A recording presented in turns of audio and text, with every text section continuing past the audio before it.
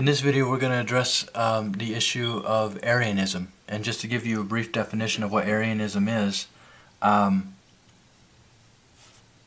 it was an influential heresy denying the divinity of Christ, originating with the Alexandrian Priest Arius. Arianism maintained that the Son of God was created by the Father and was therefore neither co-eternal with the Father nor co-substantial with Him. Now there are two groups that are none of the heresies of the history of the Church have gone completely away, and Arianism still remains today in two popular forms, or two common forms, which are the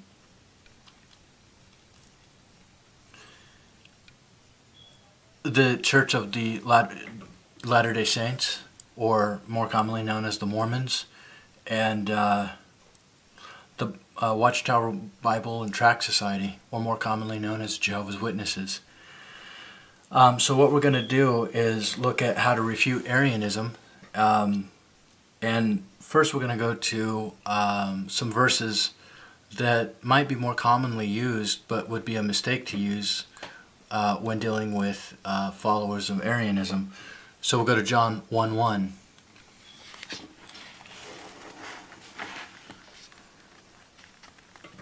In the beginning was the Word, and the Word was with God, and the Word was God. So in John 1:1 we find a mystery there. We find God and the Word, and both of them being divine, being God. So we see two persons here, plurality in the nature of God. And then if we go to John 1:14, just down a little bit, the Word became flesh and made His dwelling among us. We have seen His glory, the glory of the one and only Son who came from the Father, full of grace and truth. So now I use these scripture passages when I'm teaching the person work of Jesus Christ as foundational to show His deity and His humanity. Now when I do teach it with children, I use mostly just these two verses. If it's someone, you know, in their upper teens or an adult, I use these two passages, and then I also go to Philippians chapter 2, verses 6 through 8, because these verses, Philippians chapter 2, verses 6 through 8, confirm John 1:1 and John 1:14. Who, being in very nature God, did not consider equality with God something to be used to His own advantage. Rather, He made Himself nothing by taking the very nature of a servant. Being made in human likeness and being found in appearance as a man, He humbled Himself by becoming obedient to death, even death on a cross. Now, these 5 scriptures are very good for laying the foundation of teaching the person and work of Jesus Christ. They do, however, they do not work very well in refuting Arianism, because Arian groups have monkeyed with John 1:1 quite a bit, enough so that if you try to deal with John 1:1 with them, you're going to really kind of come up against a brick wall.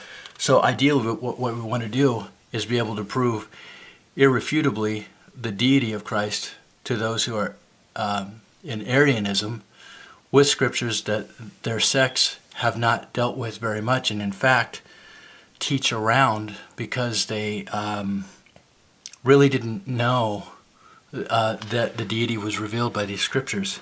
So we'll go to Revelation chapter 1.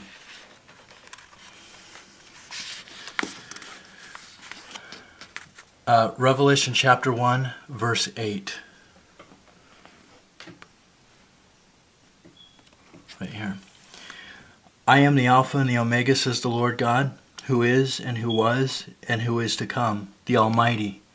Now after you read this scripture to a Jehovah's Witness or a Mormon or anyone that is Arian, simply ask them, who is speaking here? And they will say Jehovah, Heavenly Father, or God.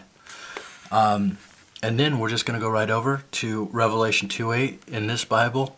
It begins on the bottom of the page. I use, this is an NIV, my favorite translation. New International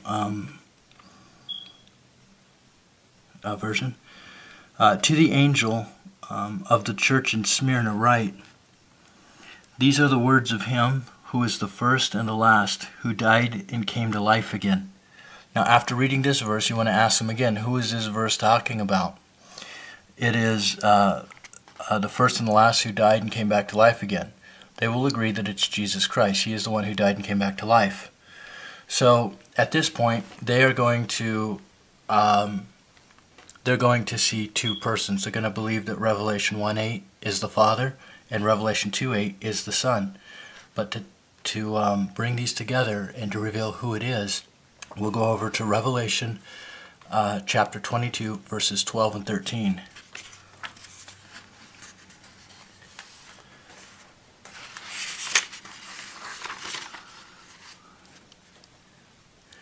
Okay, Revelation chapter 22, verses 12 and 13. Look, I am coming soon. My reward is with me, and I will give to each person according to what they have done. I am the Alpha and the Omega, the first and the last, the beginning and the end. Now here you can ask them who is speaking. You probably get some silence. It's been my experience that you get some silence because they're unprepared for this, but even if they give you an answer or a pat answer, just go ahead and read the verse again. Look, I am coming soon. My reward is with me, and I will give to each person according to what they have done. I am the Alpha and the Omega, the first and the last, the beginning and the end.